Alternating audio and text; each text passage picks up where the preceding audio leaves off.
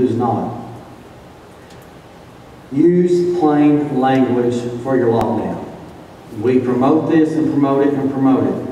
On the medical side, we see this a lot in the medical community. They like to use codes. They like to use colors for code words. We like to keep everything simple.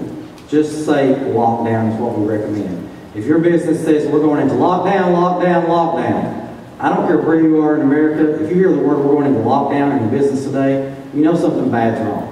That's not the normal thing you would say. But whatever you do use, keep it very simple. Exit signs. By fire code, any public building in common areas must have exit signs where you can see how to get out of that building. They can be life-saving, not only in where you work, but this can also apply if you're out shopping, at your workplace, hotels, nightclubs, anywhere. If you're in a public area that's open to the public, they have to have exit signs posted. So if you see an exit sign, that means that is an unimpeded exit out of that building. Here's the main reason we're bringing that up, is humans are creatures of habit. How many of you go to work the same way every day?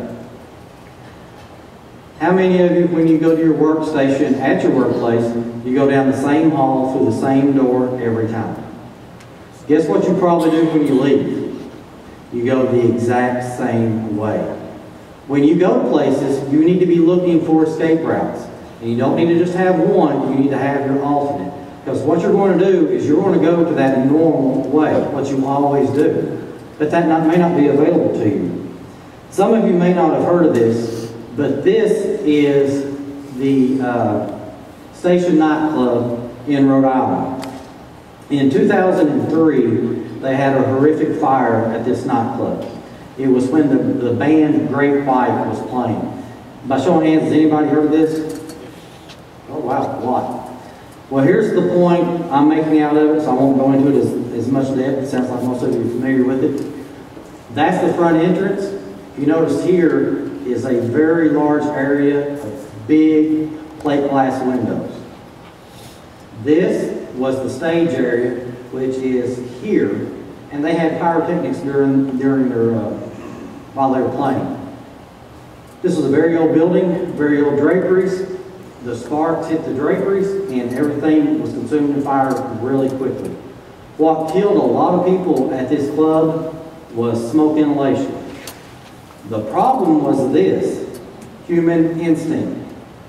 When they had to get out of that building, what did everybody do? They went straight back to the front door that they came in. You can't see it very well.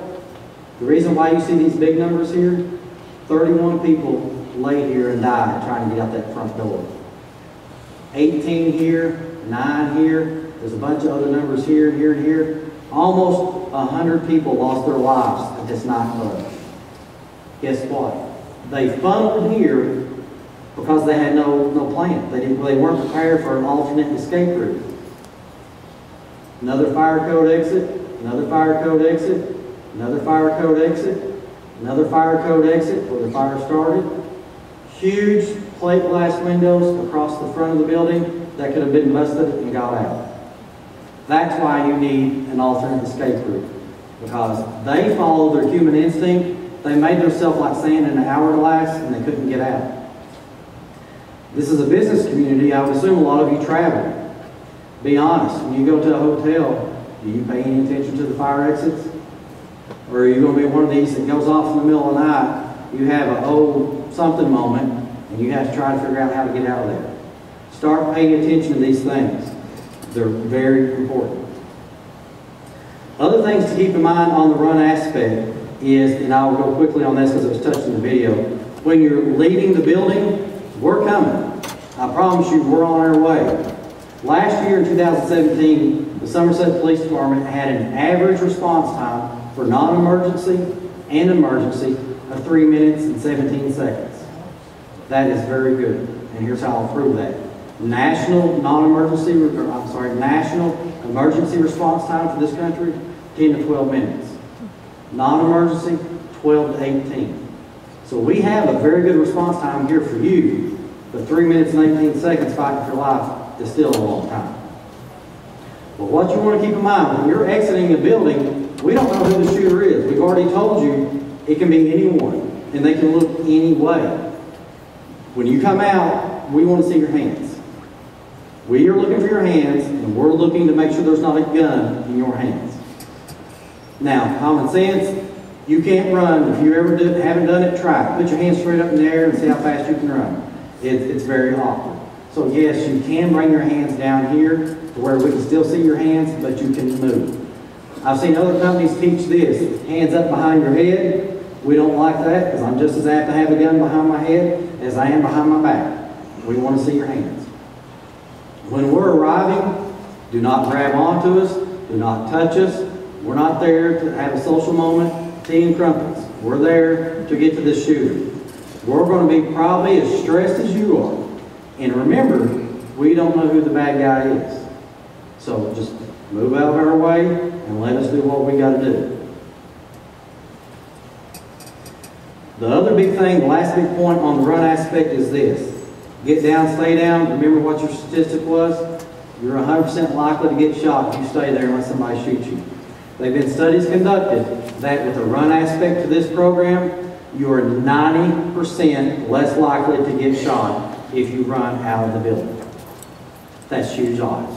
You went from 100% likely getting shot to 10%. I don't have to go to Vegas to figure out that's good odds, people. That's excellent. We're now going to move into the lockdown aspect. Lockdown or hide. We call it run, hide, fight, but that goes back into the old lockdown. This is part of the get down, stay down aspect. If you lock down, you hear gunshot, you see a photo here of some people using office furniture to barricade a door. We are not looking for you to make this door where you cannot penetrate it in a week. We are wanting you to make it quickly, as hard as you can, for that person to get in that room. We like to call it hurdles. The more hurdles you use for that person to get to you, the more time, that 3 minutes and 18 seconds, I've got there to get to you before they get to you. Okay? So we want you to barricade it as best you can. And I'm going to give you some examples on that in just a second. But you want to spread out in the room. As you see these people here, they're not standing directly behind the door. The obvious answer is why you don't want to do that. Occasionally these gunmen do shoot through doors. Virginia Tech, there was a professor and a student barricaded the door with their bodies. They saved 20-something students' lives by doing that, but the shooter did shoot through the door and killed them. So you want to be off to the sides of the door. You also don't want to be huddled up into a tight little group, because if that bad guy does come in this room, when he does, we want to be able to fight, and I'll explain that more when we get there. Being huddled up and making it an easy target for him is not what we want.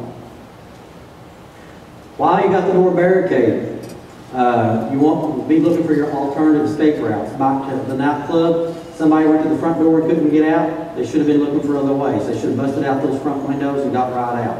Or you need to look for other exits. You know your workplace. If you have a second-story exit, a second-story business, sometimes you have a window on the second story that goes to another rooftop.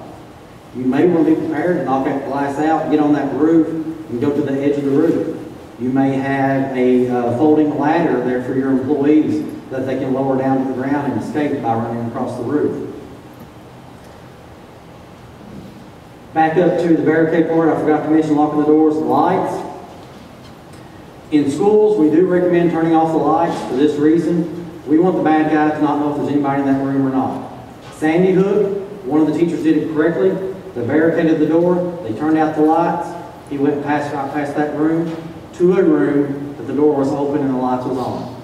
That's the purpose of turning off the lights, is we don't want to know if you're in there or not. We want it to be an unknown factor. But keep in mind, at your workplace, if you're in an office area, do you have windows or not? Because there's a big difference in turning out the lights in a room with windows versus a room with none. Because you're talking about zero visibility with no windows. In the fight aspect, when we get to that, the reason why I'm bringing up the lights, if you're getting ready to fight and there's 10 of you in there, unfortunately, you guys at the bank are just likely to hit George as you are the bad guy if it's that dark. So you need to be thinking about that. And we'll touch on that in the fight aspect. Do not open the door for anyone. Anyone. We teach that in the school because you probably don't know who the shooter is. It could be somebody that got mad that day, somebody you usually work with, and they're killing your coworkers. If you have no other way of figuring it out, call 911 and ask them, is there police officers at the door? We can use our radios to verify with them that we're at your door. So don't open that door until you know you're safe to do so. First aid supplies are always good to keep at a workplace for these type of things. And we already touched on don't place anyone behind the door. Back to the second story at the Virginia Tech shooting. It's called a hang and drop. I don't know if there's some volunteers in here, if y'all touch on that much in fire training, but through Virginia Tech, we learned something. 20-something, around 24 students survived a second-story hang and drop. What I mean by that is they busted out their class window. They went to the window. They lowered themselves out of the window as low as they could, and then they let go and dropped to the ground. Not one student had a broken ankle, broke knee, broke anything. They all survived and walked away. Now obviously there's factors there. Not everybody may get that lucky, but you do have a high probability of surviving a 30-foot drop or less. Now most people are saying, I'm not going out a window. You can sit there and wait and see if he gets through the door or not, and that's up to you. What we'll do in high-stress situations, the human body is hard to say. Folks, look at the Twin Towers. You've seen people coming out of those windows with no other choice. So never count yourself out on what you may do.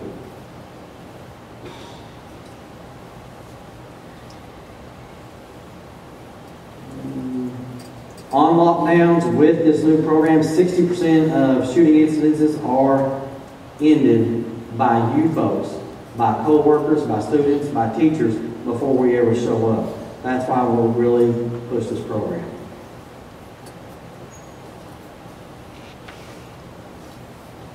I'm going to show you a few photos. Now that's a barricaded door. This was a classroom in Florida. If you remember this year, we had 2 nationally known shootings in Florida. The first one, this wasn't it. They were prepared, but they wasn't this prepared. When they had the second shooting in Florida, students in a classroom did this in under a minute. They put everything out because the teachers went back and explained it to the students what to do. You guys are expected to go back to your facilities and teach your businesses what to do. So if you're prepared, you can do a whole lot in a very short amount of time. This is just another example. Just about everybody here, if you're a local business, has computer cords, electric cords, maybe you have some type of rope in your facility. This is a door that does not have an interior lock. You can do something as simple as tying off to the door handle and coming off to the side of that and securing it and pulling on that rope or that cable, and you can make that door extremely difficult to get through. Now, they may push it in an inch or two and it's going to shut back. We're looking for seconds. Every second you give us buying time helps us get to you. This is another example. This one here is called, we call it a scissor hinge. A lot of your automatic closing doors have that. The scissor hinge works like this. For that door to open, that hinge has to expand, right? So, if the hinge is closed and you take rope, a belt, or anything else and tie off that hinge, it can't expand. Therefore, the door can't open. That's just another little quick trick of the trade. Also something as simple as a 50-cent door stop at Lowe's. Anything like that can make a door harder to get through. Now we're going to move on into the fight aspect. We use the word fight, but what we're really looking for is disrupt. When we say fight, we don't mean literally punch them in the mouth. It can be many things to disrupt them. This acronym here, referred to as the OOLOO. That is an acronym that was used by the United States Air Force. Lieutenant Colonel John Boyd of the Air Force put this together. He was training fighter pilots. And the way he came up with that was this. They were trying to figure out how to get the advantage against their adversary. What they learned was we all kind of have a natural way of thinking.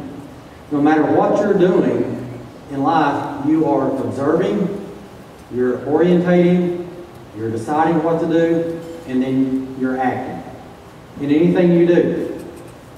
If I decide to move back here and you're observing me, you're orientating yourself to what I'm doing, you are deciding if you want to do anything or not, and then if I was to run at you real quickly, you would then act. The point of this, our minds work like that. That's how our thinking goes. What he wanted them to understand is we want our opponent, the bad guy, to react to our action. If he's coming in the room and you do something to disrupt him, to fight, and he's coming in the room and he's observing, he's orientating, he's deciding, and before he acts, you take, well, they took my prop from me. You take a stapler off your desk and you fling it at his head. What do you think he's going to do? Natural human instinct is he's going to react. He's going to flinch. He's going to do something. Now, I'm not saying that's going to give you minutes, but that's going to give you a few seconds of opportunity to then act. He's then reacting to you. And that's the whole point of the Ulu. You observe, orient, decide, and act. If we disrupt his thinking, then he's reacting to you, and it puts you at the advantage, because he's then reacting to you. I'll give you a quick example. A little boy named Jesse, who was a hero at Sandy Hook Elementary. The gunman came in their classroom. He had a malfunction with his weapon, and he began trying to fix it. Little Jesse, just a little bitty boy, saw what was occurring and stood up and went, "Run! Run! Run!" Guess what his classmates did? They got up and they ran out of the room. He saved every one of their lives by doing that. The gunman, he didn't know what to do. He stood there, was trying to fix his gun real quick, and they all went out of the room. Little Jesse saved a lot of lives by interrupting his OODA loop, also interrupting those children's OODA loop, and making them do something and react. That's the point. Some people ask, well, how did he get by then? What's your tunnel vision do? Your natural vision is about 120 degrees. High stress situation, you get tunnel vision. It goes down to about 2 to 4 degrees. That makes it very easy for somebody to get by you.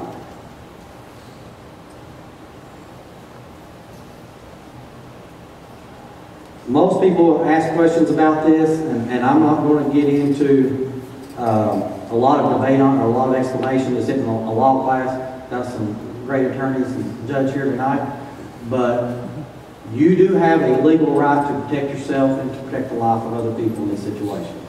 I can't get into, we can what if it to death. What if he does this? And what if he does that? Just the basic Kentucky law does state you have a legal right to protect your life and to protect the life of others from death. Okay? I'm just going to keep it real simple. We can clarify for you more earlier or later, and I'm not going to go into a lot of explanation on it with the group. Another key point in the disruption in the fight is another story of a football coach at a high school. The shooter came into the gym. He opened up fire on the students. The big, burly football coach stood up and said, "Stop! Stop!" You know what that kid did? He dropped his gun and ran out of school. The football coach chased him over a mile until he finally gave up and surrendered to the police. And they said, "Why didn't you drop your gun and run out of school like that?" He says, "Because Coach so-and-so screamed at me, and I didn't know what to do." He didn't know what to do. We've had other instances in schools where students have just given up because teachers and staff screamed at them to stop. Disrupting can be more than actually fighting. It can be more than flinging things at their head. It can be lots of things.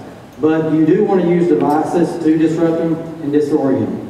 Another good example of a good weapon in an office building is a fire extinguisher. You got your door barricaded and they come in there, you can blind them and then hit them with it. Then run out.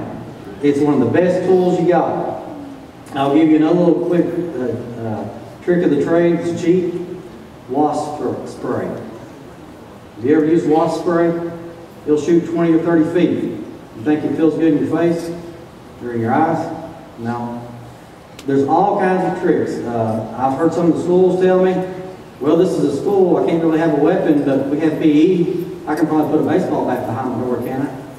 Well, I'm not going to tell you to violate any of your administration or your business's policies, but sometimes you got to think outside the box. Weapons can be anything.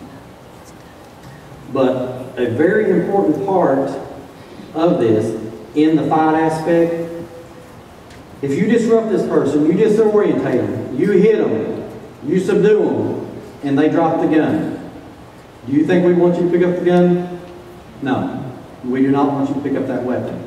You might kick it out of the way, but guess what? We don't want to show up and you be the one with the gun in your hand.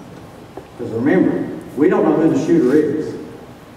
Simple tricks you can do is you can kick it out of the way. If you've got co-workers that's getting on top of this person to subdue them, kick the gun out of the way. Just take a trash can, turn it upside down, put it over top of the gun.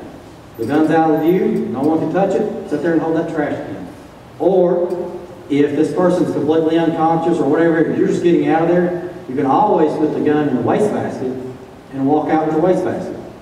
I don't think the police have ever shot anybody for carrying a wastebasket. That's probably pretty safe. But we do not want you coming out of that building with a gun in your hand, because it's going to be a very high stress situation for us and you at that point.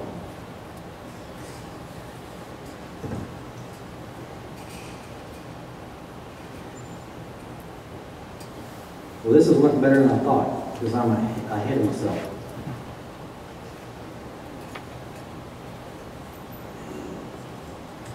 A little bit of a summarization before we finish up.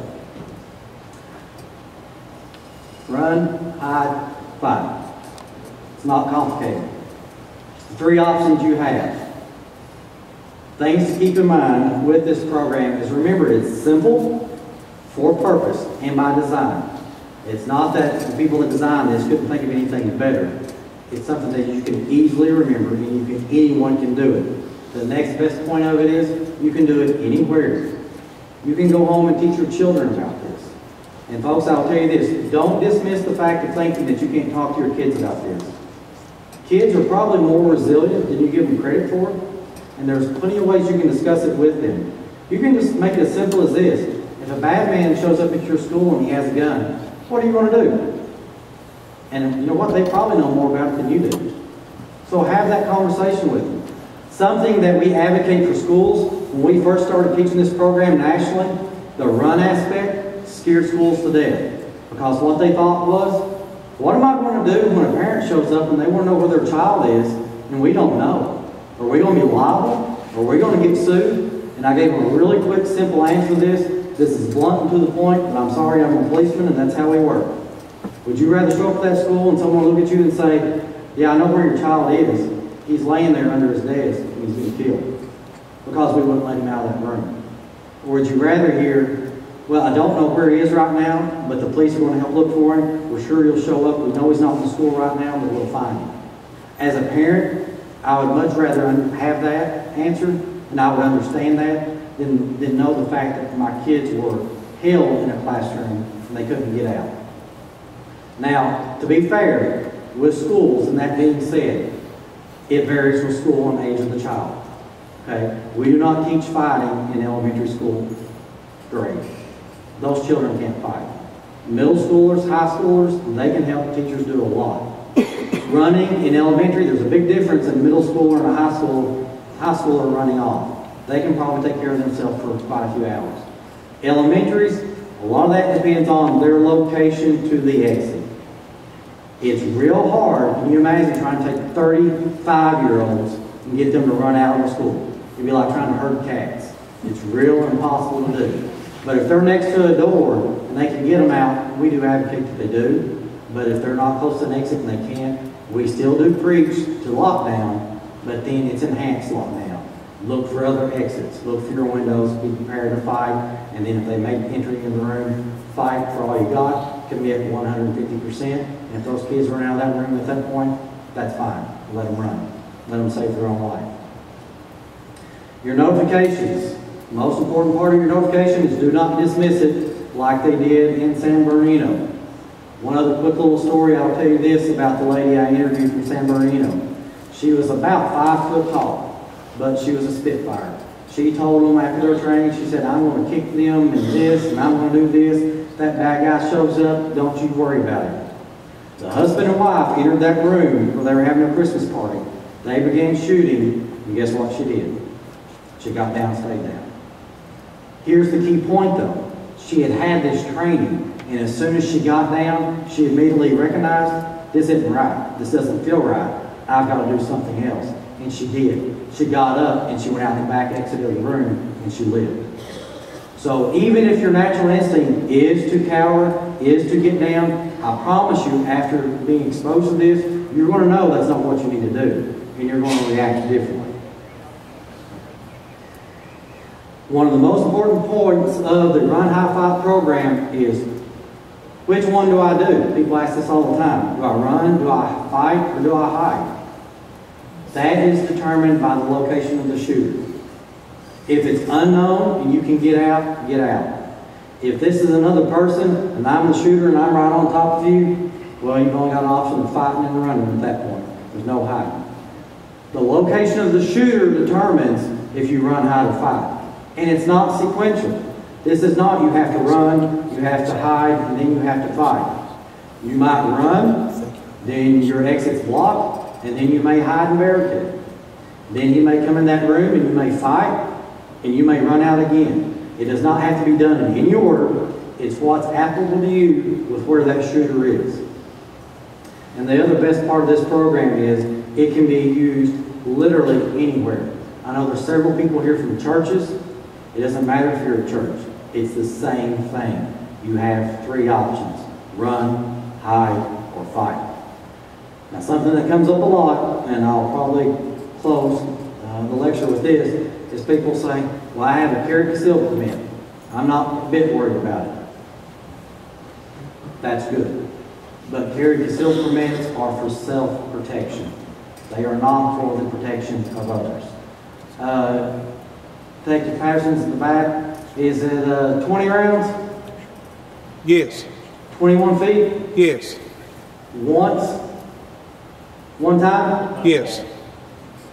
You got to shoot 20 bullets at 21 feet, 7 yards, one time. And that gives you a carry concealed permit. Do you think that makes you an expert in marksmanship? Probably not. The church I go to, we've done some measurements there. It's an auditorium of this size, or maybe a little bit larger. This is a huge distance to shoot across. When people are running, you're responsible for every bullet that comes out of your gun. If you shoot an innocent person, you're responsible for that bullet. So, my opinion, and the best advice I give you, is a carry concealed permit is good for an up-close and personal self-protection. It's not for taking a 40-yard shot across the building or a lobby or a foyer where people may be running across. Police officers train as much as anybody probably in our nation other than the military. You know what our success rate is on hitting in a stressful situation? About 30%. Now, some people laugh when we say that, but you're not taking into account trying to shoot that running deer. We're trying to shoot a target that's fighting against us, and we're moving as well, so it makes it much more difficult. With a carry concealed permit, you stood still, you shot a target that wasn't moving at only 7 yards.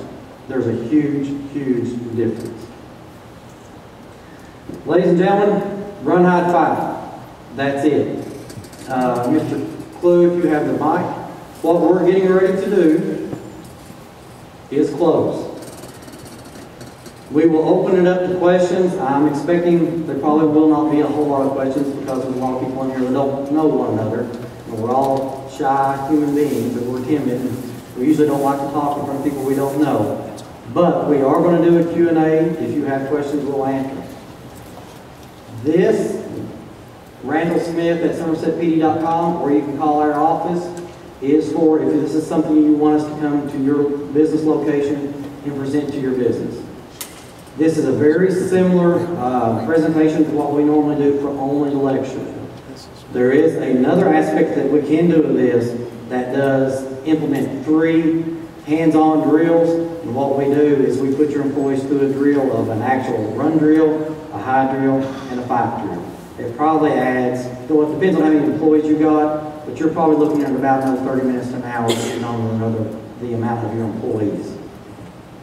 So if you are interested in contacting us, I'll tell you this, since we implemented this program in February of this year, counting tonight and the 2 we have scheduled next week, we have taught 30 different entities in this community now. We have taught churches, we have taught government government entities, we've taught businesses, and we've taught schools, and we've taught medical facilities. This is something for you all. We are doing it to get this information out. We will come teach it, or you will have your people come to us if you want us. And we're not going to come knocking on your door begging. We got plenty to do, I promise. Plenty to do. But if you ask and you want this, we'll do everything we can to get this out to the community and to your business. If you'll contact us at Lieutenant Smith's email and number, the way we've done the 30 prior classes is we kind of look at scheduling, first come, first serve, and we'll work you in as quickly as we can. It may take us 2 weeks, it may take us 2 months, it may take us 6 months to get to you, but I promise you we will come and do it for you. The video you saw earlier, this is the Department of Homeland Security's website. If you don't want to write it down, just remember the Department of Homeland Security. They are a great resource for free information for public active shooter response. That's where the 5-minute video came from that you all watched tonight. It's a good summarization. But they have employee handouts that you can print off. They've got posters you can print off. They've got the information in Spanish. I don't know if they have it in any other language. I know they have it in Spanish. And they do update this information frequently. The video we played tonight, it's probably the 4th video I've seen them do over the last 10 years. So they do continue to update this program. So if you want to go there when you get back to work, look at the Department of Homeland Security. That's a great resource for your business. Or like I said, you can contact us as well. I am now going to open up to questions, and we will try to give you an answer. If you will raise your hand if you have a question, we'll bring a mic to you. If you don't want to speak, we got one down front. If you don't want to speak into the mic, we will we'll take your question. We just want to say it on the mic so everybody can hear it in the room. And if you have a question and you do not want to make it public, myself or any of my staff, we will stay here tonight until you are done with the question. So you can ask us as much as you want. I've not went back on my word on that yet, but if you're here to test me, hopefully we won't be here to midnight. What is that time? So go ahead, sir. Earlier when you were talking about use simple language, Yes, sir. you made a very good point that you yelled out lockdown 3 times. Correct. I want to explain why. We want to make sure it's easily heard by everyone in your building, and even if there's noise and disruption in your facility, we want to make sure that gives you 3 chances to hear it. Just like here at Somerset High School, when they do their typical PA announcements, they have a very difficult time hearing that in the gymnasium. So other areas in your workplace may be the same way. We just want to give you a good chance. Maybe you're on the phone and in that time it's repeated, you got off the phone and you can hear it better. That's the main purpose of repeating it. Yes, sir.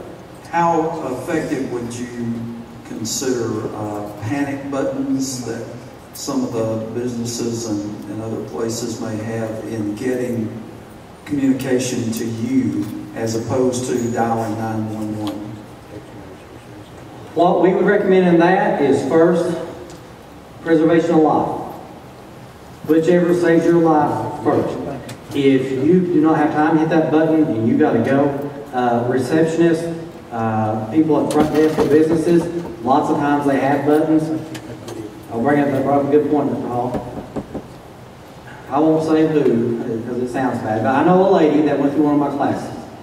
And I brought up to her, I said, how many times do you think I came in your place when I walked in, you were doing this with your cell phone? You are missing your notification because you were looking at your phone instead of looking at the door. Where she works is a big, large plate glass area, large glass doors. She could see somebody coming in that building probably 10 seconds before they ever got to the door, if you're paying attention. Now, I'm not saying that to be a crude jerk. I know we all look at our phones occasionally, we do things, but it's something to think about. But first, what saves your life? If you got time to hit the button, hit the button. The other things, I think the video touched on it a little bit, was a lot of people want to panic and immediately call 911. If you're trying to call 911 and you get killed, you've done nothing to help yourself. So get to a safe area and then call 911. Does that answer decently for you? Okay. Anyone else? Got one over here. We got a physical fitness program coming up in October for employees, so this is going to help get Captain Carell maybe a little bit loosened up for him. By October, he may be ready to go. Unfortunately, we only have one mic, so sorry, it's going to take us a minute to get around to you. Is there a fee for coming to do a class at your place of business? Absolutely not. This is at the expense of Somerset Police Department and the City of Somerset. It's a benefit for our community. Any other hands? Got one. Okay, we'll just work our way back. Got one here toward the middle.